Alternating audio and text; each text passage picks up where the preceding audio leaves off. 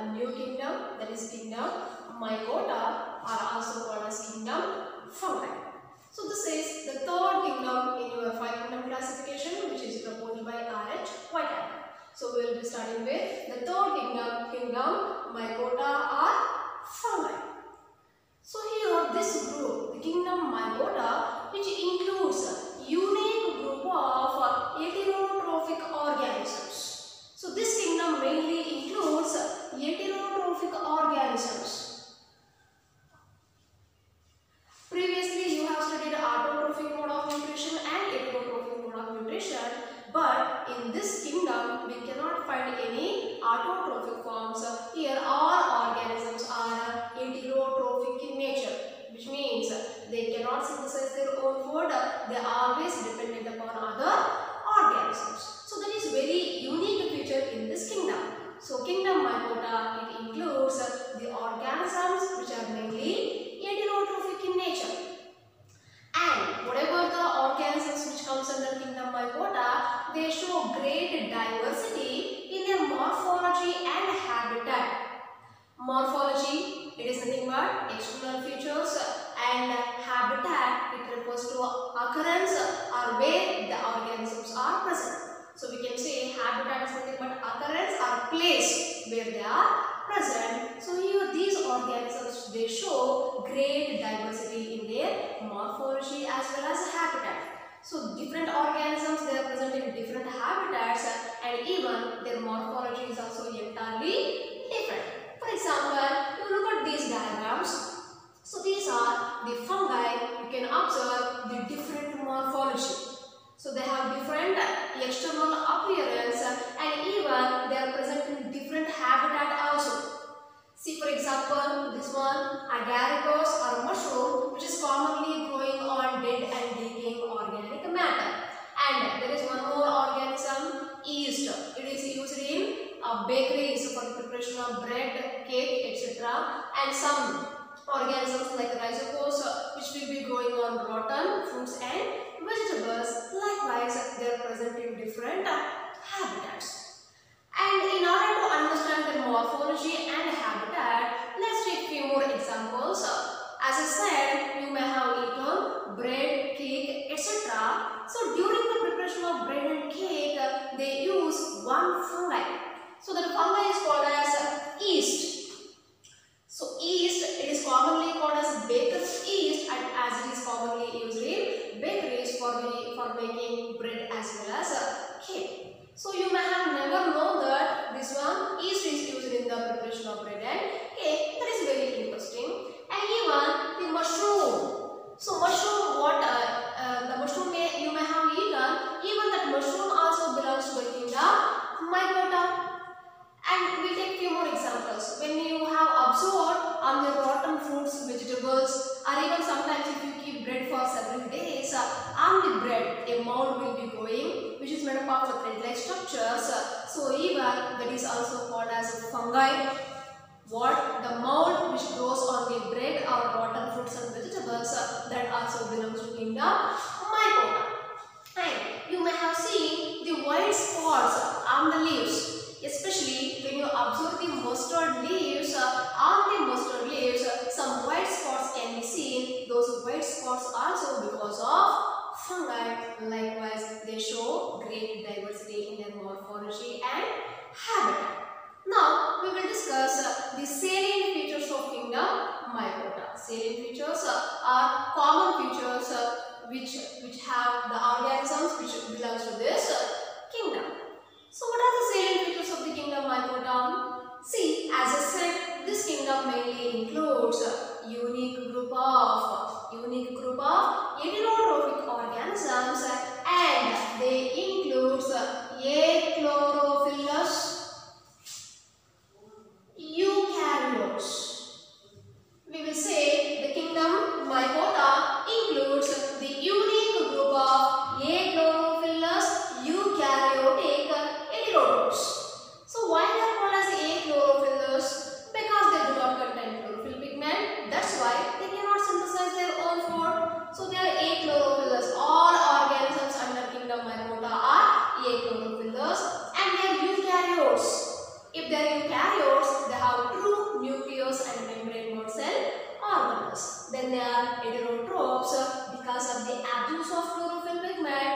cannot synthesize their food and they may be dependent upon other organisms.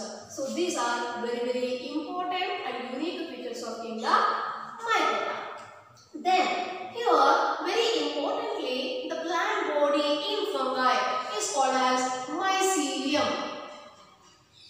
The plant body is called as mycelium, which is made up of a network of filaments called hyphae. These terms are very important.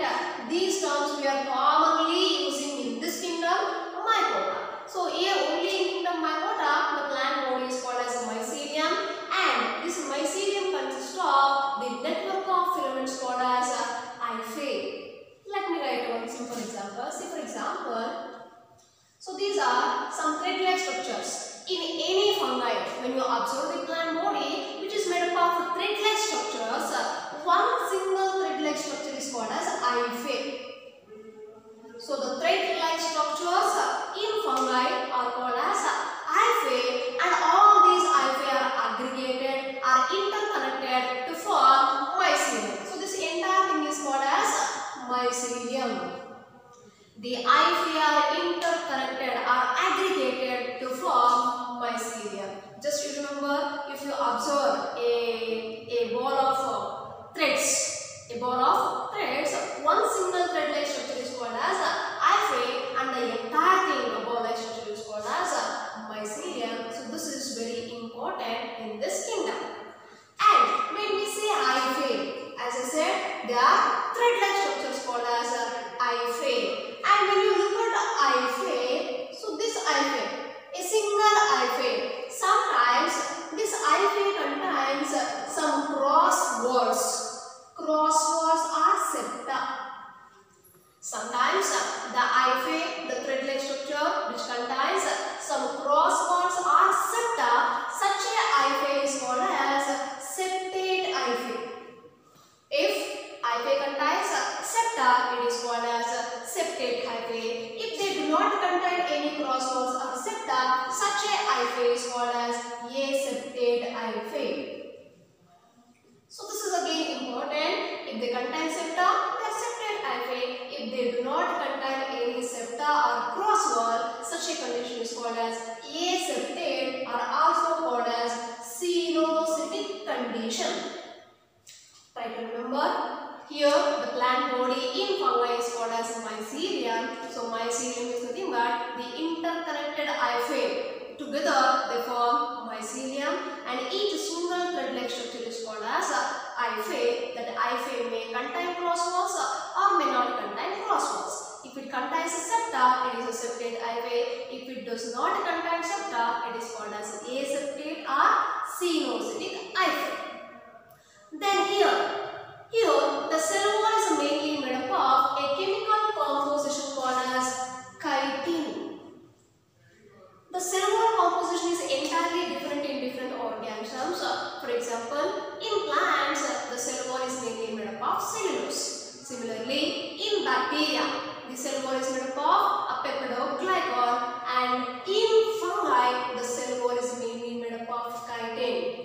Here they are eukaryotes. They have cell which having a cell wall, and that cell wall is mainly made up of chitin. This is very important. And this chitin, you will say, it is a nitrogen enriched cellulose. It is nitrogen enriched cellulose, and as they are eukaryotes, they have true nucleus and membrane bound cell organelles. And here we say heterotrophy. You have studied under heterotrophic mode of nutrition. They have parasitic mode of nutrition, saprophytic and symbiotic mode of nutrition. Even here in kingdom MYCOTA, they may be parasitic or saprophytic. Yeah, they are purely heterotrophic in nature. Under heterotrophs, you have studied different mode of nutrition. So they may be parasitic. If they are parasitic, they are present either within the organism or on the surface of the organism. They may cause diseases also. If they are saprophytic, they are mainly growing on dead and decaying organic matter. And if they are symbiotic, they have symbiotic association or mutually beneficial association with other organisms. So that also we can able to study here. And they are parasites or saprophytes. But here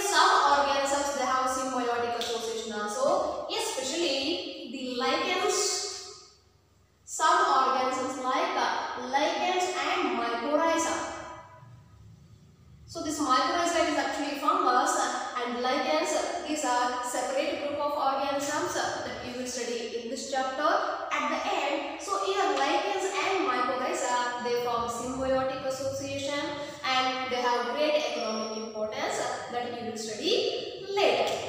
And the reserve food material in fungi is also very important. In kingdom MYCOTA, the reserve food material is either glycogen and oil droplets. As you studied in case of bacteria, volatile, glycogen and oil droplets, etc. In kingdom MYCOTA, the reserve food material is glycogen and oil droplets. Then when you come to the reproduction, in fungi, they reproduce both asexually as well as sexually. So asexual reproduction mainly takes place by fragmentation, budding and conidia formation. So what is the fragmentation? If the parent organism, if it is broken down into pieces, each piece is considered as a fragment and each fragment has the capacity to develop into a new organism or a complete organism, that is called fragmentation. Yes, that fragmentation can be seen in kingdom MYCOTA. And budding. So what is this budding? If this is the organism, a parent organism, a small bud will be developing over the parent organism. Later, the cytoplasm will be moved to the bud and nucleus will be divided and passed into the bud. Later, this bud detached to form a new organism that is called as budding. And conidia formation, here you can see. So here there are some spores called as conidia. Conidia, they are always exogenous. Exogenous means they are usually produced at the tip of the organism. Here the entire body of the organism is a mycelium only.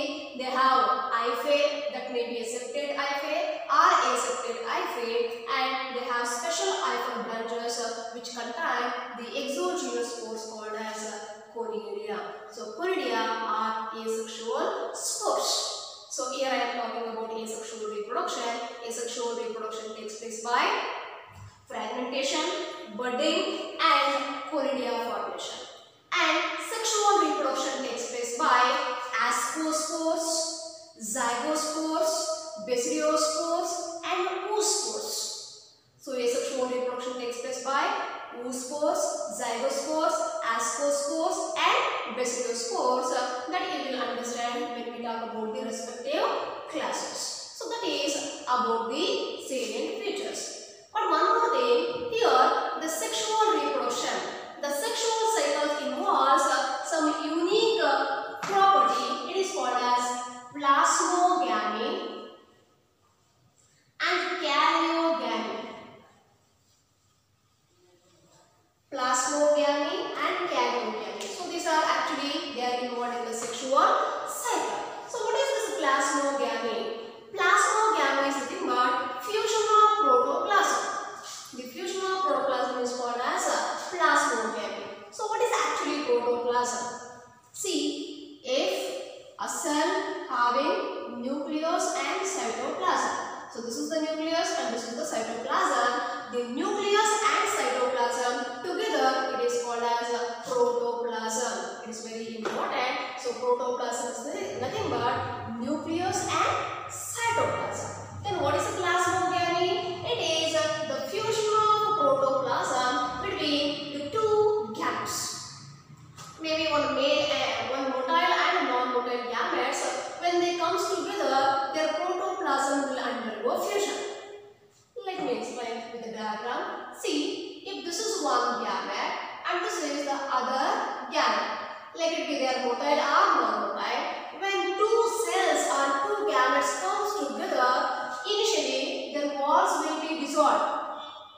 Their walls will be dissolved. Now there will be a fusion of cytoplasm. Initially, the nucleus will not undergo fusion. Firstly, the cytoplasm will undergo fusion. So resulting in the formation of one cell having two nucleus. Because here I told you, at the time of plasmogamy, initially the cytoplasm will be formed and a cell containing two nucleus.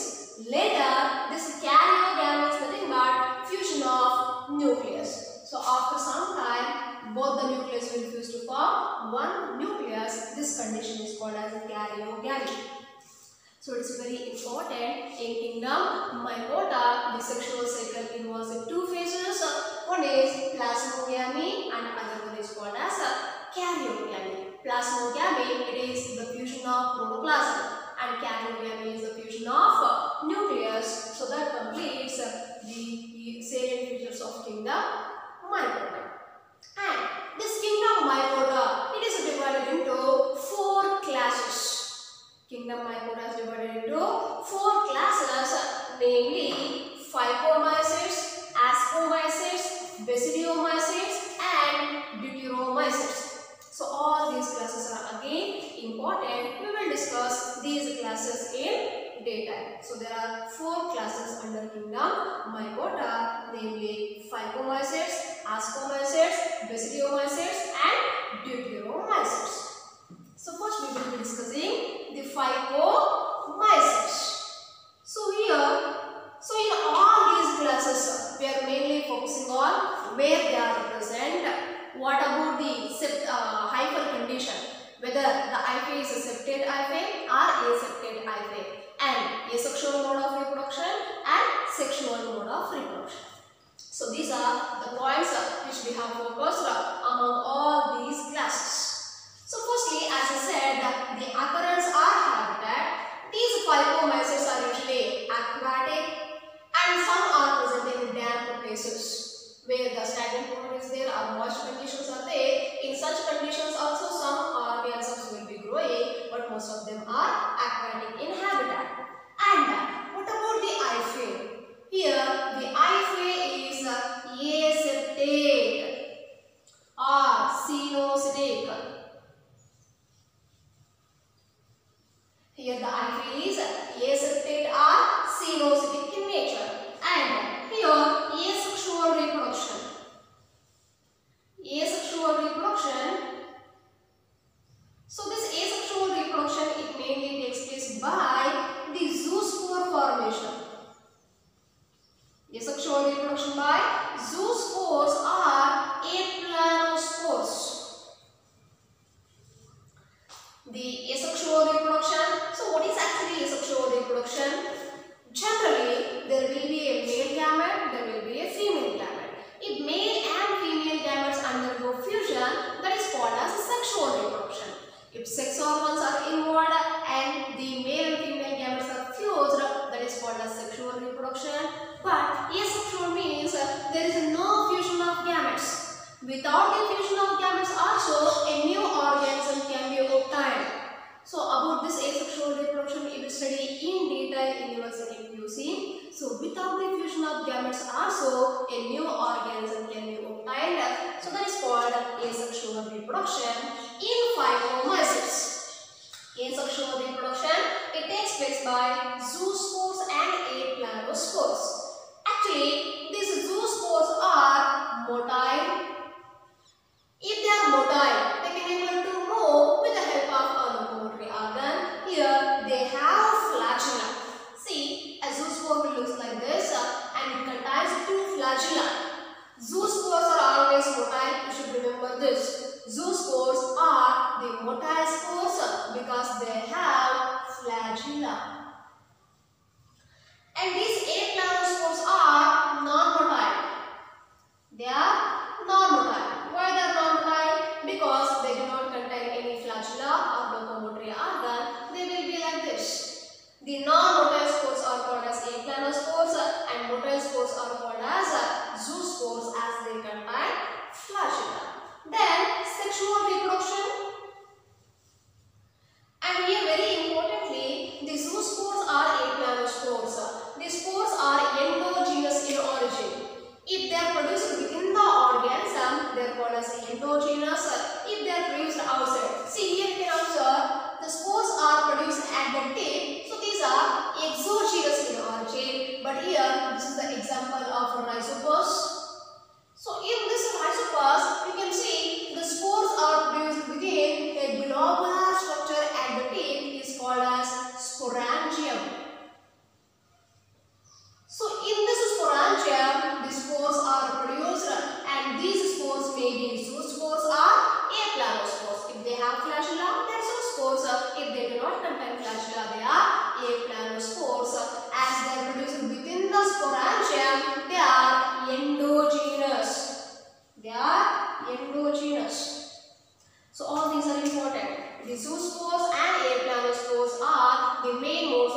sexual reproduction, and the spores are produced in endogenous origin as they are produced within the sporangium.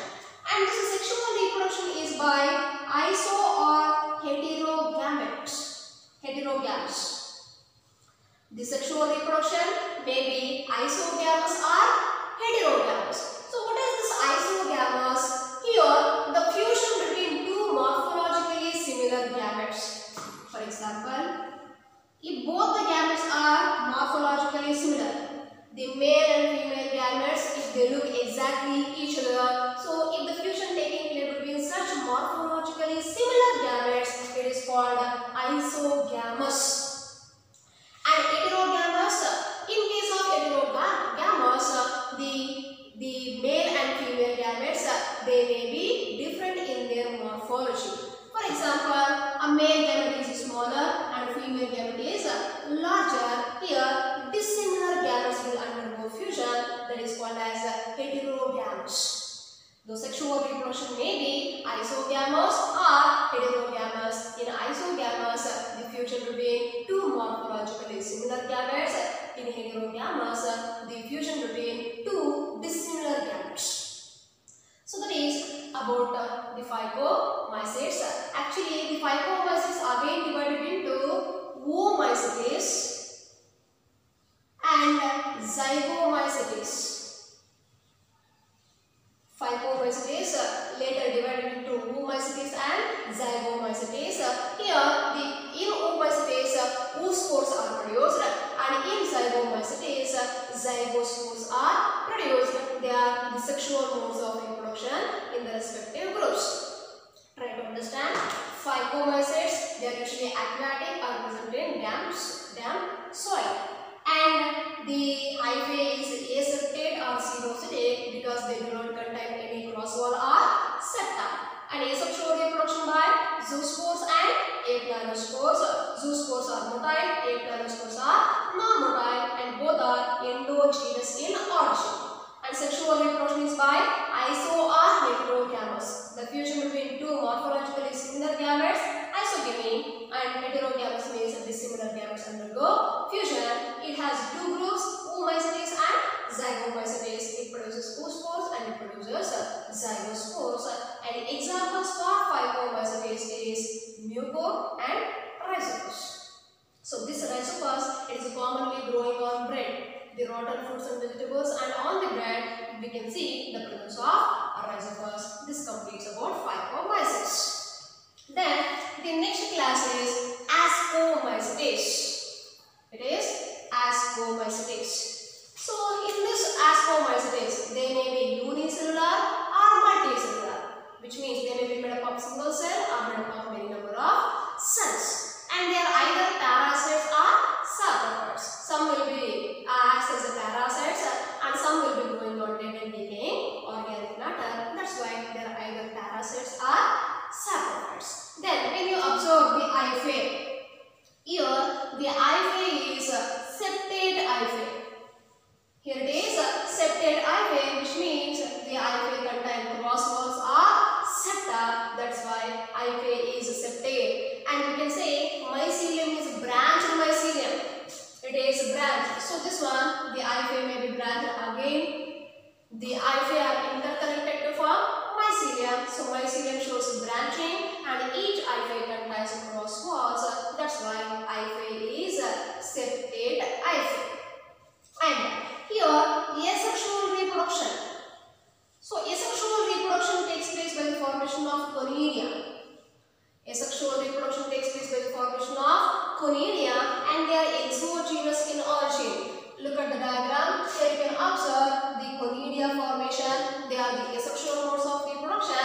As they are produced at the tip, they are called as exogenous in origin. So asexual reproduction mainly by conidia. And here sexual reproduction is important. Here sexual reproduction takes place by ascospores.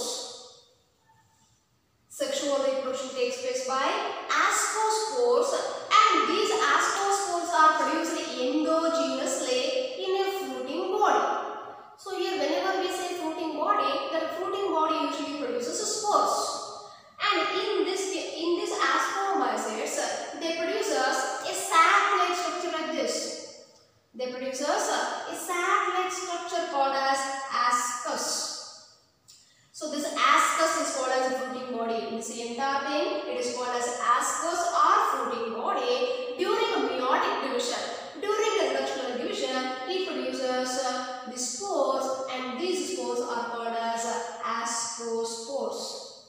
These spores are called as ascospores, which are mainly produced in a fruiting body called as ascus. And during meiosis, it produces ascospores.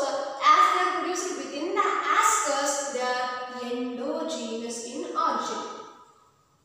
But the conidia are exogenous, whereas ascospores are endogenous. Let me repeat once again. Ascomycetes, they may be unicellular or multicellular.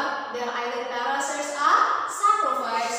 And here the mycelium is branched and hyphae is septate. Asexual reproduction takes place by conidia and they are exogenous in origin. Sexual reproduction takes place by ascospores, which are produced in a fruiting body. And that fruiting body is called as ascus. During meiosis, it produces ascospores, and as they are produced within the ascus, they are endogenous in origin. And examples here we can take yeast, penicillium, morels, truffles.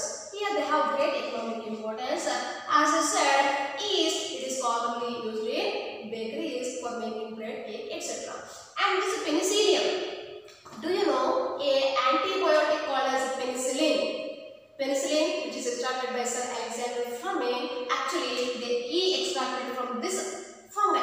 So from this penicillium, they extracted an antibiotic called as penicillin that is used for the medical purpose. And these morels and truffles, these are edible ascocarps.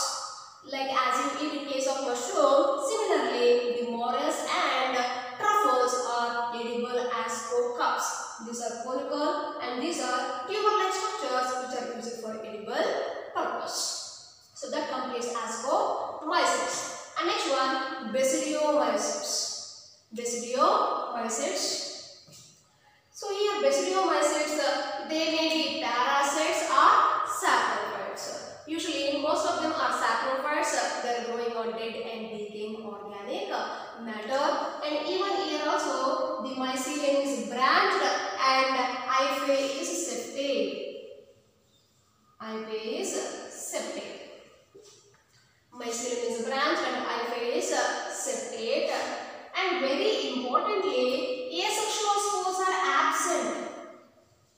Asexual spores are absent. It is very important. See here you have seen asexual reproduction. Here also there is asexual reproduction. Here asexual spores are absent, but vegetative reproduction can be taken place with the help of fragmentation.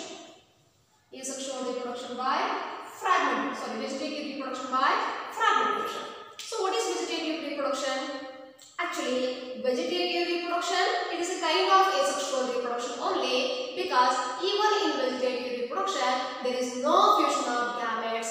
The parent body itself broken down into form fragments, and each fragment will develop into a new organism. That's why we can consider vegetative as a type of asexual reproduction. But asexual spores are completely absent. We cannot find any asexual spores like zoospores, ethanospores. Only fragmentation can be seen.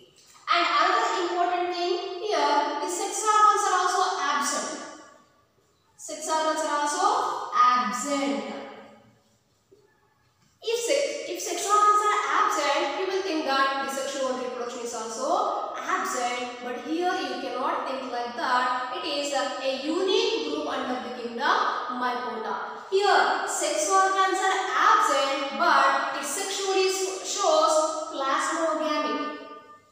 In this group, we can see plasmogamy. Actually, what is plasmogamy? The fusion of protoplasm between two cells or two gametes. Here, sex organs are absent. We cannot say that the male and female gamete undergo fusion. Their protoplasm will be fused. We cannot say like that. Here, actually, it is plasmogamy, which is brought about by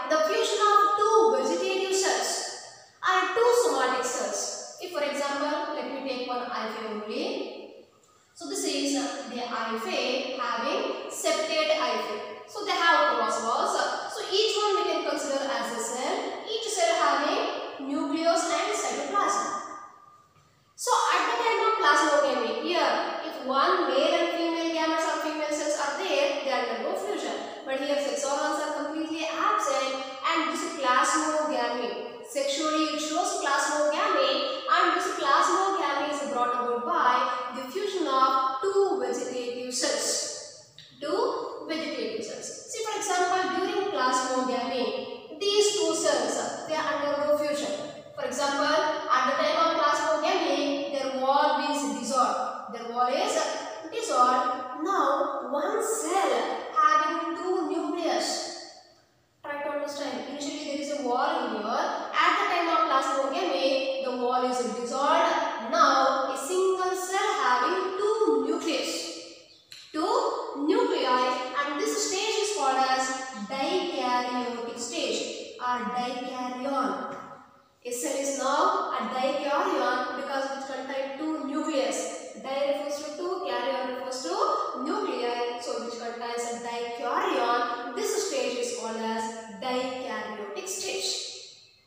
So try to remember, sex organs are absent. Sexually it shows plasmogamy by the fusion of two vegetative cells. So now a dikaryotic stage is there, and this dikaryon leads to the formation of a club-shaped structure called as basidium. Actually, we can say in this agaricus only. See here, the hyphae, some hyphae, the vegetative cells will undergo fusion. Now, one cell having two nucleus, and this is the dikaryotic stage. Now, this dikaryon produces a club-shaped basidium. It produces a club-shaped basidium. So this is called as basidium, and this is the fruiting body. In basidiomycetes, the fruiting body is called as basidium. See, in ascomycetes, the fruiting body is called as ascos. Actually, it is a sac-like structure. Hence, ascomycetes also called as sac fungi. As it produces a sac-like fruiting body, it is called as a sac fungi. But here in basidiomycetes, the fruiting body is basidium, and it is a club-shaped basidium. Hence, basidiomycetes are also called as club fungi. Basidiomycetes are also called as club fungi. Here, dikaryon. So this dikaryon produces a fruiting body called as basidium, and this basidium which undergoes meiotic division and produces club-shaped basidiospores. 4 basidiospores. So these are the basidiospores. Like in ascomycetes, ascospores are produced. Likewise, in basidiomycetes, the basidiospores are produced on the fruiting body. So the fruiting body is called as basidium, which is a club-shaped structure, and this basidium undergoes meiotic division to produce 4 basidiospores, and they are produced at the tip. Here we can say they are exogenous in origin. So basidiospores are formed, and these basidiospores are exogenous in origin. So this is about basidiomycetes. So basidiomycetes, the hyphae is mycelium is branched and septa can be seen. That's why septate hyphae. Asexual spores are absent, but vegetative reproduction by fragmentation.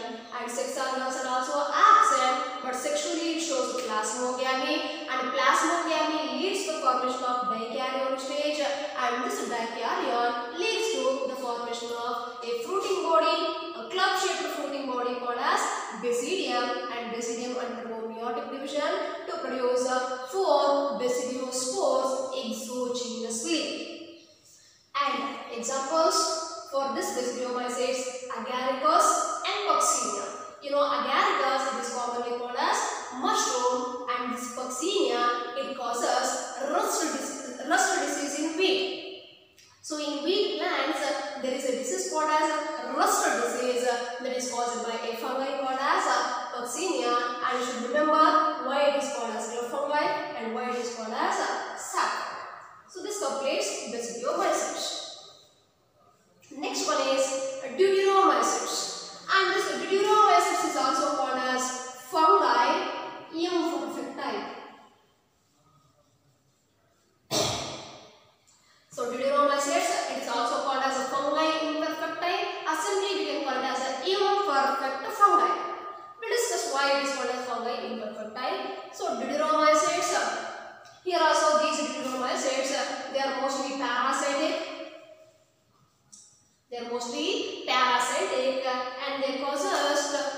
causes rust disease or white spots on the mustard leaves. So they cause us white spots on mustard leaves. They are mostly parasitic in nature. And hyphae is septate hyphae. Hyphae is septate, which means they contain cross walls. And here asexual reproduction. Asexual reproduction by conidia. So likewise, here also in Bibliomycetes, the asexual reproduction takes place with the help of conidia formation and conidia exogenous in origin. And sexual reproduction. So here, sexual reproduction is absent.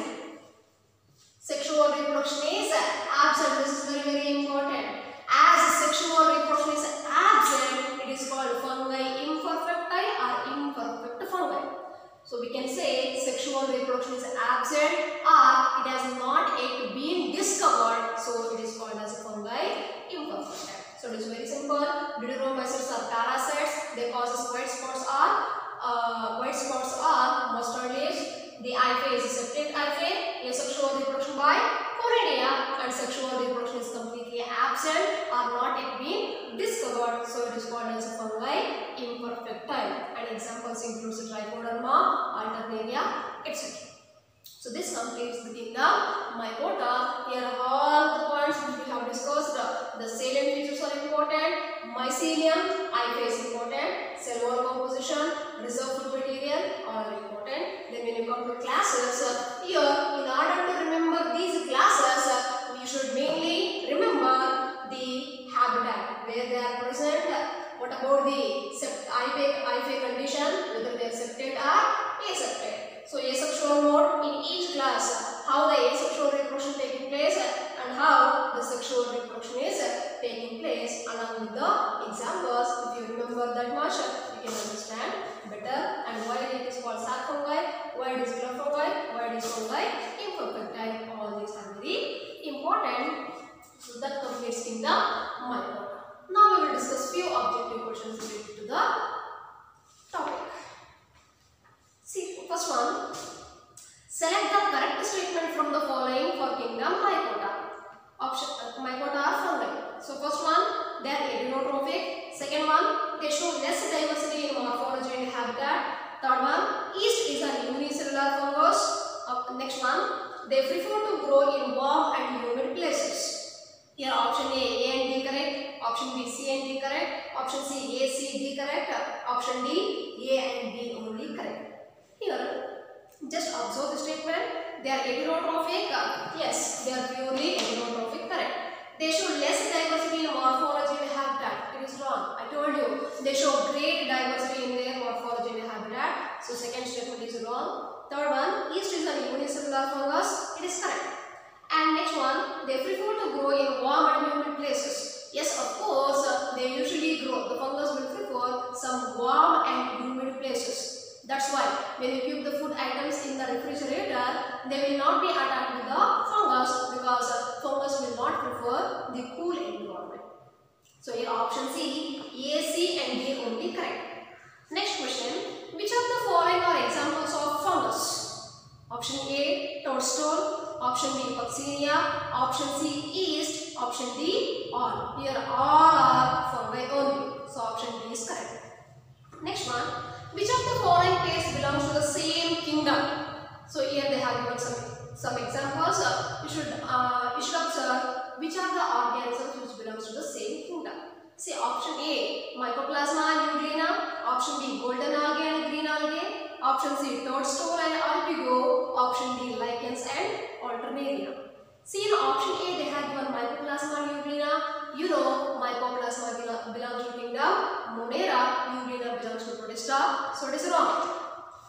Next option B, golden algae and green algae. Actually golden algae belongs to Protista, green algae belongs to Plantae. It is also wrong. Option C, toadstool and alpigo. Actually both are belonging to kingdom MYCOTA. And option D, lichens and alternaria. Lichens are separate group of organisms and alternaria belongs to kingdom MYCOTA. So here option C, toadstool and alpigo is correct. So these are the few questions that are related to the topic. Remaining questions we can discuss later. So that completes kingdom MYCOTA. Thank you.